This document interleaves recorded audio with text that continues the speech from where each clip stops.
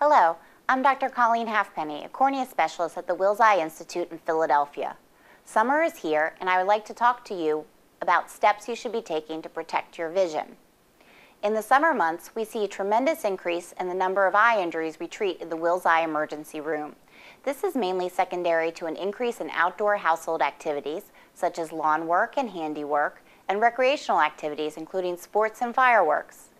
An estimated 2.4 million eye injuries occur in the U.S. annually, and nearly 1 million Americans have lost some degree of sight due to an eye injury.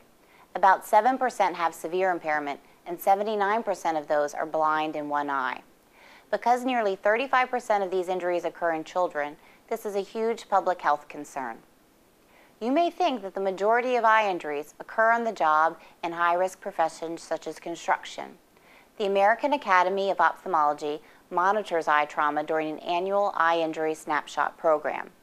This showed that more than 40% of injuries were caused by projects and activities such as home repairs, yard work, cleaning and cooking, and more than 40% are related to recreational activities.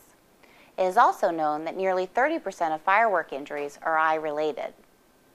Eye trauma mainly results from either blunt or penetrating injuries. Blunt injuries occur when impact causes compression of the eye, commonly from a ball or object.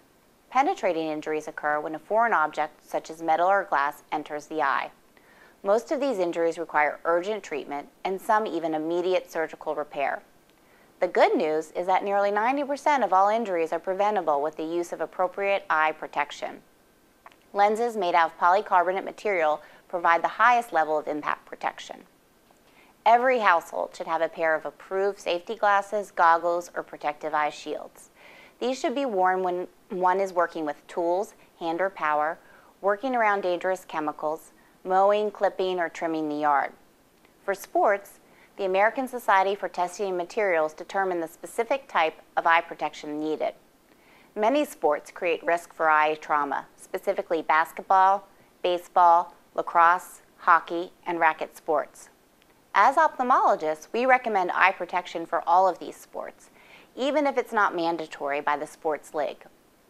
Although it may only be recreational, paintball also has the potential of devastating eye injuries because of its small, fast projectile nature.